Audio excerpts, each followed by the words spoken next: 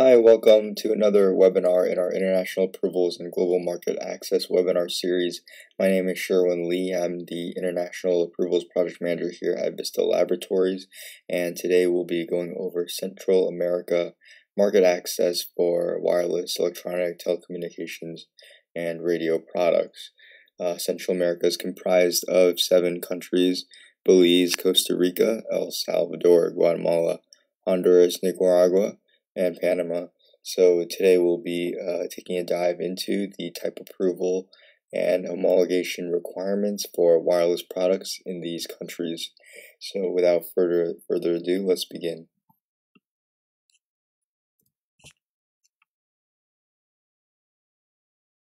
So these are the 7 countries I just mentioned that comprise Central America and their associated type approval authorities. Today we'll be going over the type approval process and some of the requirements for type approval in each of these countries. And most of these countries do have very similar requirements, such as acceptance of FCC CE reports or recognition of the FCC or CE label. But there are some minor differences in terms of exemptions. So today we'll be going over some of these details and hopefully get started on type approval for these countries for your products. So let's first begin with Belize and the Public Utilities Commission. The Public Utilities Commission, PUC, of Belize is the regulatory body in the telecommunications industry. The telecom sector of the PUC ensures compatibility of all telecom, broadcasting, and radio communication equipment with the public switched telecommunications network through their type approval procedures. This includes regulatory compliance requirements related to the frequency spectrum and telecommunications infrastructure for most consumer electronics that we're familiar with. The Public Utilities Commission also grants and regulates telecom and wireless approvals, and in most cases they will accept regulatory test reports from other countries as a proof of compliance, so such as the FCC and CE Radio Equipment Directive compliance test reports. No person or entity is allowed to import, install, make for sale, or use any or operate any equipment in Belize per the PUC regulations, unless granted a permit for the equipment. All products that utilize RF radio frequency and cellular technologies will require PUC type approval and certification before its import or commercialization. Some devices we're familiar with are mobile devices, RFID, wireless devices. So there's 2 types of type approvals in Belize for wireless equipment. One is the PUC permit and the PUC license. So these we'll be discussing next. So as mentioned before, it's possible to obtain the PUC issued permit and also to obtain the PUC issued license. So all telecom radio frequency equipment must be granted a permit by the Public Utilities Commission in order to import, install, sell, or use and operate in Belize. So the PUC issued permit is a mandatory requirement for your radio telecom products in Belize. The PUC issued license is for users of certain telecommunications equipment, so you must obtain a license as required by law for the operation of certain equipment. So taking a look at some of the type approval required products regulated under the PUC permit: radio receivers, transmitters, transceivers, and accessories. So many of these we are familiar with: transmitters, receivers for amateur commercial use, citizen band transceivers, RF amplifiers, radio broadcast transmitters, RF transmitting antennas, walkie-talkies, drones. So these are some of the radio receivers and transmitters that are regulated under the PUC permit. Moving on, still under the PUC permit, satellite communication equipment such as low noise amplifiers, receivers, modulators, very small aperture terminals, VSATs, satellite dish, free horns, RF, IF amplifiers, and other telecommunications equipment So customer premise equipment excluding the following: regular telephones, fax machines, cordless phones, cell phones, cellular telephones, and then other telecommunications equipment, and customer premise equipment connecting to any licensed telecom provider's network.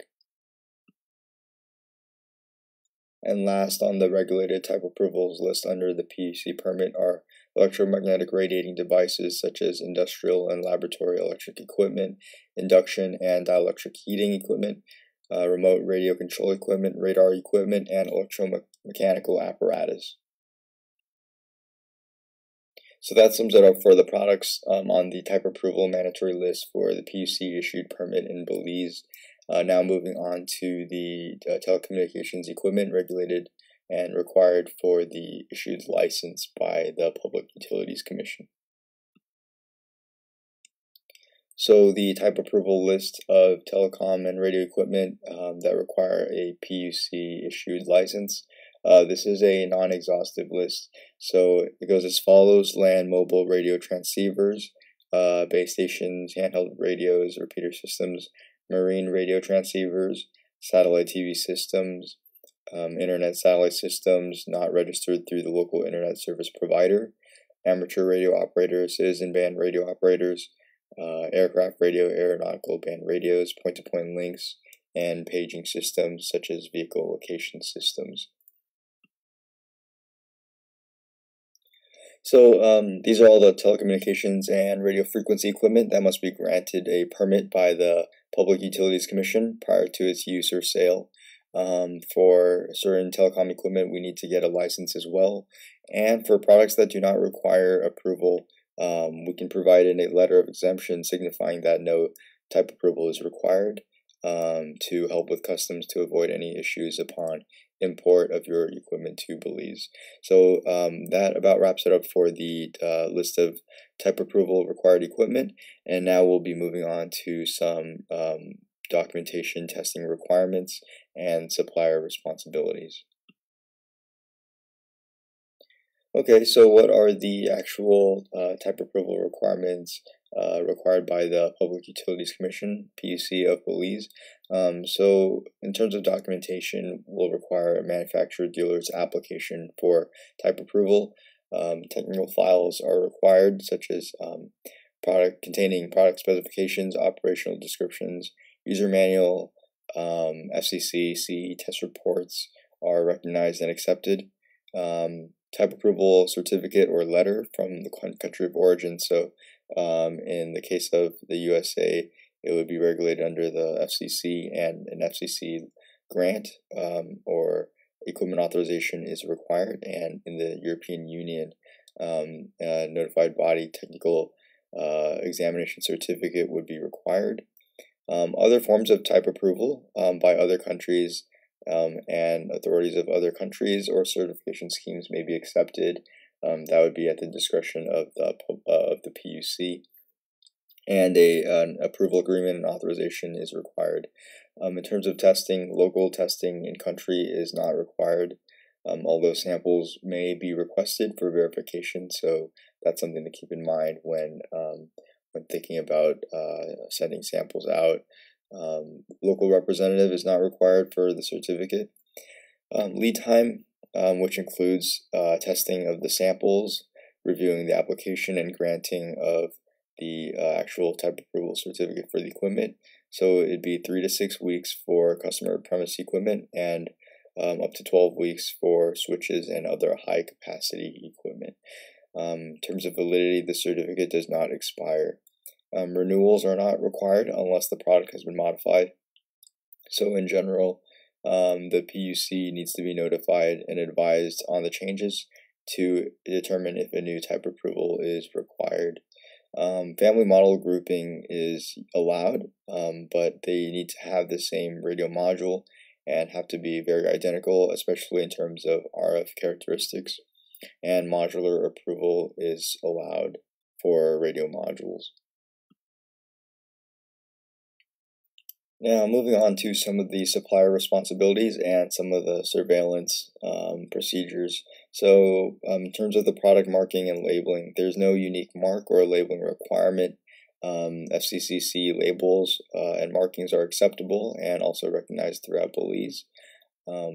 Maintenance of equipment and systems is a big deal in Belize, so there should be something in place for efficient repairs and reasonable measures to ensure that equipment and services provided are also well maintained and replaced if necessary within reasonable time. The Public Utilities Commission may issue directives or actions to the supplier if they receive complaints from the customers, and suppliers must respond to these directives issued by the PUC within 28 days. So there are quite some stringent surveillance procedures in Belize. Equipment will be seized by customs prior to entering the country if there's non-compliance found, and re-exported if it's not certified for Belize. Fines of up to 10,000 BZD for unlicensed products, so that's roughly 5,000 US dollars for unlicensed devices, and up to 500,000 BZD for licensed devices, as well as possible imprisonment. So that's 500,000 Belize dollars is roughly 250,000 US dollars, as well as possible imprisonment. So that about sums it up for the supplier responsibilities. Now moving on to the basic type approval authorities that we'll be going over today. So just to come back to the brief overview, so far we've gone through Belize and the Public Utilities Commission, and now we still have 6 more countries to go. Moving on to Costa Rica, and the regulatory body there is SUTEL. SUTEL is the Superintendencia de Telecommunications, or the telecommunications regulatory body regulating agency in Costa Rica. Products that use radio frequency and cellular technologies will require approval and certification prior to importation and commercialization in Costa Rica. They're in charge of managing the radio frequency spectrum, and they issue approvals for telecom radio equipment, and they regulate its operation. They also accept the FCC reports as grants as proof of compliance for non-cellular devices. Some examples of products that are regulated by SUTEL are cellular devices, RFID, Wi-Fi products, and Bluetooth radio products. So they do accept some foreign reports as and grants as proof of compliance for non-cellular devices, but for cellular devices, in-country testing is required in Costa Rica. So there are 2 main methods of type approval for wireless products in Costa Rica under SUTEL. Number 1 is the approval of mobile terminals or cellular devices, Regulation RCS 358-2018. This superseded Regulations RCS 332-2013, and this is in effect very recently as of December 2018. So this is a new standard added to the field of testing for cellular products and provides additional guidelines for RF testing, performance testing, battery testing. So this applies to cellular equipment, and the next is the free band approval, which is approval of equipment operating in the free bands, Regulation RCS 154-2018. This superseded Regulation RCS 431-2010 and was also in effect 2018, May of 2018. So the updates here pertain to modular and family certification. So this now accounts for modular approvals and family certifications. Regarding modular certification, so it's possible to certify different devices that share the same radio module, as long as differences between the devices are mainly aesthetic or the color, appearance, etc. So if the module's part of the equipment that makes use of the radio spectrum, then you can do modular approval.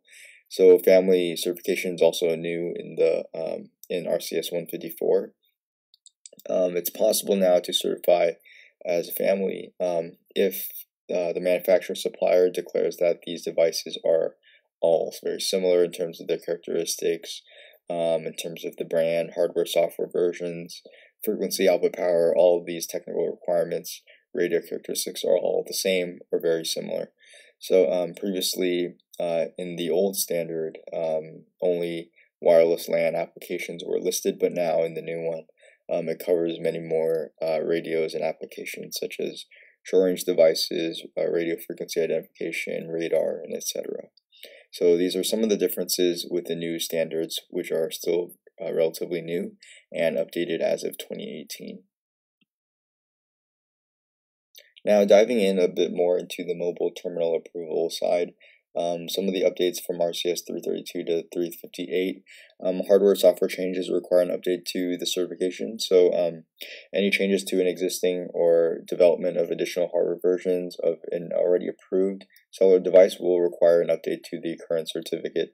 So any hardware, so previously software changes already required in an effort to update the certificate, and now changes to any hardware versions will require it as well.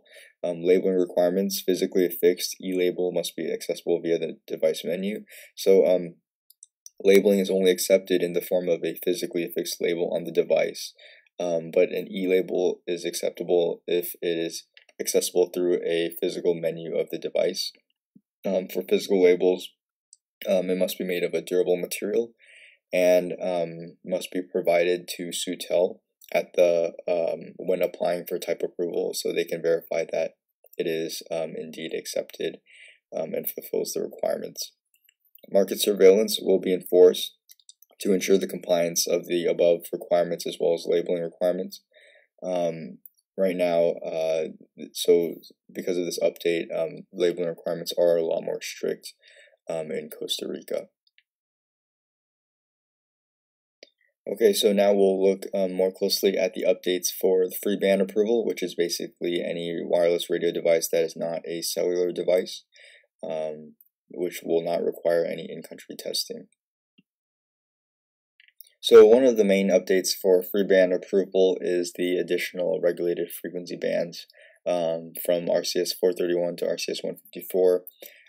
Before the addition or modification of addendum number 7, only wireless local access network bands were listed previously, so 2.4 megahertz, 2.4 gigahertz bands, and the 5 gigahertz bands. Now, with the update, you can see there's a lot more bands and applications for applications such as radio frequency identification, short-range devices, and radar. So this is one of the main changes. So now there are more frequency bands regulated under SUTEL. Okay, so I hope that was helpful for determining which approval scheme will apply to your product, and as well as some of the updates pertaining to the new standards. Now we'll be moving on to the specific type approval requirements necessary to get the certificate and some of the responsibilities afterwards for suppliers. So what are the specific type approval requirements accepted by SUTEL? So documentation is required, product spec, operational description, user manual. Most of these things are found in either the technical file for your CE test reports or your FCC submissions for the equipment authorizations. Label example. If the device uses cellular frequencies, then SUTEL must know the label beforehand, and the label must have the model, brand, IMEI, number, frequency, etc. And in terms of the documentation, it must contain the hardware software versions of the product, because if there's any changes to the hardware, both hardware and software versions, now it's required that the certificate be updated. And SUTEL accepts and prefers the FCC reports, but CE reports also acceptable in most cases. In terms of the testing, in-country testing is not required for free band approval, and in-country testing is required for mobile terminal cellular approval. If that's the case for you, then you will require 1 RF conducted measurement sample and 2 normal operational samples, so 3 samples in total. Local representative is not required for type approval in Costa Rica. Lead time 2 to 6 weeks for free band approval, which is a non-cellular device, and a little bit longer, 4 to 8 weeks for mobile terminal approval for a cellular device. And the certificate does not expire. In terms of renewals, it's not required unless a product has been modified. So any approvals issued under the older standards are still in compliance, but as I said before, any updates, including software hardware versions updates, will require an update to the certificate, and now, which means that it will have to be approved as per the new standards in 2018. Family model grouping is allowed, and if it's the same radio module and identical in most characteristics, especially the frequencies of operation, output power, field strength, and antenna gain. Module approval is allowed. So for applications for modular certifications require a data sheet of the end device, which is the host device in which the module will be integrated in. So moving on to some of the supplier responsibilities in terms of the product label, product marking, it must be affixed onto the product, permanent and legible, and it can be printed in black and white. So there's two options for the SUTEL product label as shown here. On the left you can have the SUTEL logo symbol as well as the type approval number and year, or a black and white label on the right, which just the word SUTEL and also the type approval number and year. E-labeling is allowed, and there's no restriction on the material used for the label. In terms of surveillance, the General Quality Directorate, DGC, will conduct inspections to verify compliance with the requirements, and there are penalties in the case of non-compliance. Okay, so Costa Rica did have some in-country testing required if it's a seller device. Now moving on to the other countries, which I believe most of which do not have any in-country testing requirements. So next we'll be talking about SIGET, the Type Approval Authority of El Salvador. So SIGET is the authority regulating electrical and telecommunication products in El Salvador. They're a government regulating body, and they manage the electricity generation and telecommunications infrastructure and industries in El Salvador, including radio frequency spectrum usage and assignment of specific frequencies from the 3 kilohertz up to 3,000 gigahertz range. They accept CERED reports as proof of compliance for telecom wireless products, allowing for importation into the country, as well as FCC reports. They define technical standards for approvals and assign bands of operation in El Salvador. So products that utilize RF, cellular, or satellite technology will require approval and certification in order to be sold in El Salvador or are used.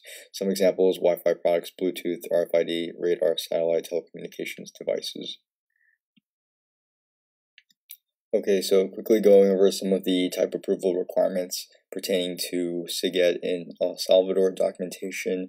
Again, FCC, CE technical files, FCC submission documents, product specifications, operational descriptions, user manual. Other documents may be required, such as block diagrams, schematics. Label example, internal, external photos are required. In-country testing is not required for El Salvador. Those samples may be requested for verification, and this is not a common occurrence. Local representative is not required. Lead time roughly 4 to 8 weeks. No expiration on the certificate and does not expire. Renewals, so not required unless the product has been modified. And family model grouping is normally not allowed, but it can be based on the FCC CE approval. Module approval is allowed based on the FCC CE reports. So if it's a modular approval for FCC, then it's allowed to do the same for SIGET in El Salvador. And labeling, FCC CE label is accepted and recognized in El Salvador as well. Okay, so that about sums it up for some of the basic requirements for El Salvador and SIGET. Again, going back to the labeling, most of these countries do not have any specific special label for the country except for Costa Rica, and most of them will accept the FCC and CE labels, though it's always advised to have those labels on your products no matter what country you are going to. So moving on to Guatemala and SIT. So SIT of Guatemala is the telecommunications regulatory body, and it's a technical body of the Ministry of Communications, Infrastructure, and Housing. Its main functions are to supervise the operation of the radio spectrum, manage the telecom registry, and apply, where appropriate, sanctions required by the General Telecommunications Law. They also liaise with international telecom organizations. So So there's no specific requirement that prior approval is necessary before the importation of equipment. So the general telecom law of Guatemala, they don't specify any prior approval for radio or electronic equipment is necessary prior to importation. But we still need to request by sending a letter of inquiry to SIT that we will be importing and provide the technical specifications for the product. So while it's true that there's no required approval prior to shipping, but we still need to send a letter of inquiry, and there are exemptions for low power devices. So there are quite a few exemptions for some common wireless radio products, for example, short range devices, Wi-Fi products using indoor with low transmit output power. So if it's less than 500 milliwatts output power, then it can be imported without notifying SIT. However, for other products, outdoor products in the 2.4 gigahertz, 5.8 gigahertz bands, we should inquire with SIT to obtain their ruling on the specific product. In some cases, SIT will accept proof of compliance from other countries, such as CE compliance technical files or FCC test reports. So for exemptions, we still need to apply for a letter of notice to signify that no type approval is necessary for the specific device prior to import or sale. But again, SIT accepts FCC and CE test reports, so the process of approval is easy anyways. So an exemption letter may be required for low-powered devices. So the specific type approval requirements for SIT in Guatemala, looking at the documentation, so product specs, schematics, user manual, FCC or CE test reports, label example, internal external photos. So again, you can apply for exemption, which will have to still file an inquiry with SIT, or you can get your product type approved, which will take roughly 3 to 6 weeks, and obtain the certificate with SIT.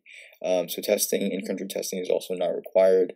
Local representative is also not required. So again, the lead time would be 3 to 6 weeks for the approval and the certificate, which does not expire.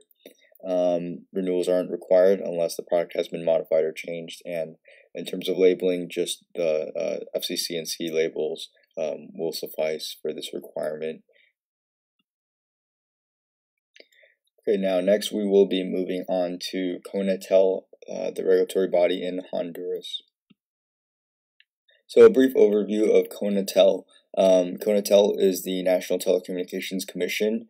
It's a state agency that executes through regulation and coordination the telecom policy in the Republic of Honduras. They issue regulations and technical standards required for the provision of telecom services, grants, equipment authorizations, permits, registrations, licenses for telecom, provision of telecom services, and other renewal modifications, etc. So wireless products and equipment that connect to the public network, along with other RF equipment, will require type approval and certification in Honduras. So this is, for example, for radio frequency, Bluetooth devices, cell phones, RFID devices, and for and on radio frequency routers, modems, telecom, gateways. They do accept and recognize FCC and CE certificates and reports, as well as IFETEL and TELEC. IFETEL is Mexican certification, and TELEC is Japanese. So they do accept some of these reports from other countries. So moving on to the specific type approval requirements for CONATEL in Honduras. So moving on to documentation, so product specs, schematics, user manual, test reports, label, example, internal, external photos. So the documentation must contain the technical parameters such as the frequency range, modulation modes, as well as the physical and environmental characteristics are required, so such as power supply, energy consumption, physical dimensions in weight in the metric system, operating temperatures, temperatures of transportation, storage, operation of the equipment. Temperatures must be indicated in degrees Celsius. And test reports, as mentioned earlier, FCC, CE, IFETEL, TELEC test reports are accepted. So if the one caveat to that is if you're using the RED, which is the Radio Equipment Directive, technical documentations for CE, you must also provide a certificate from an authority with an online listing of its certificates. So the certificate must be searchable online if going with the RED documentation, because we know that certificates for type examination for CE are not publicly searchable. So testing in-country testing is not required. Again, we can use the international test reports for this to obtain CONATEL approval. Local representative is not required. Lead time 6 to 12 weeks. Validity of the certificate, no expiration, and renewals if the product has been modified. Labeling, FCCC label is accepted, and there are exemptions for low-power devices. So approval is voluntary if the product's output power is less than 10 milliwatts. This is the approval requirements.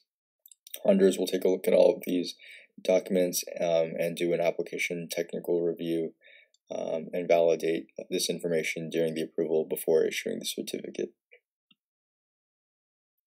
So next we'll be moving on to Nicaragua, TELCOR, and Panama, ASEP. So TELCOR regulatory entity is the telecommunications regulatory body in Nicaragua. They're responsible for RF spectrum management and granting permits and licenses for telecommunications products.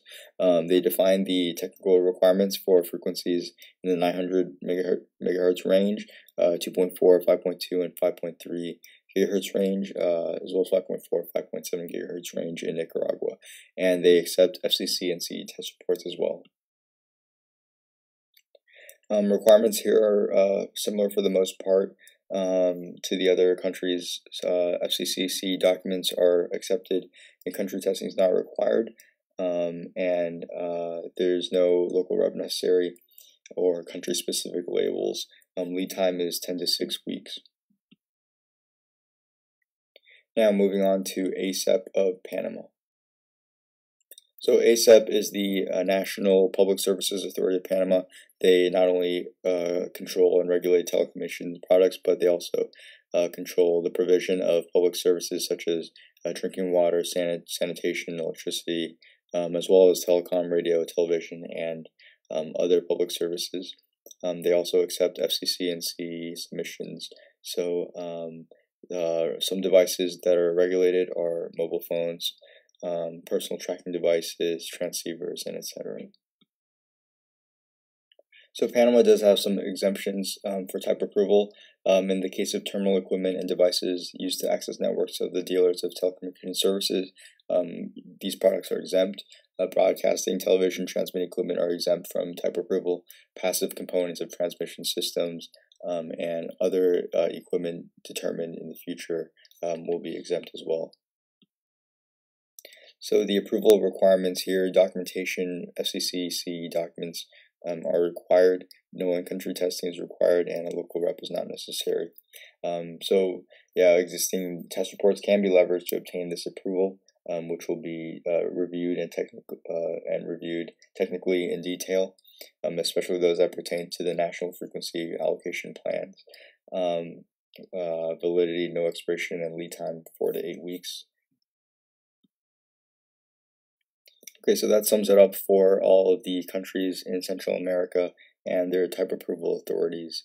I hope we were able to cover some of the important information in the short time we have here, and we were able to get an understanding of the different requirements and country-specific requirements for the countries in Central America. Thank you for your time today, and I appreciate you listening in on this webinar. So if you have any questions, comments, or suggestions, feel free to send us an email at info@vista-compliance.com. So Vista Labs is a 17025 accredited EMCRF testing lab. We specialize in wireless and electronic products. We're also a 17065 accredited product certification body recognized in the US, Canada, the European Union, and many other countries.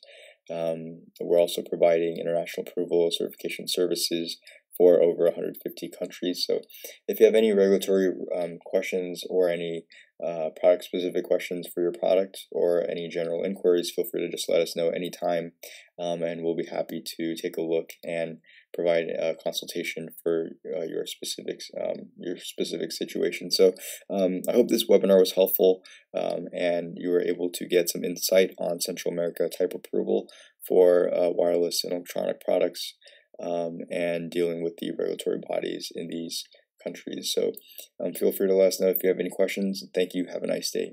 Bye-bye.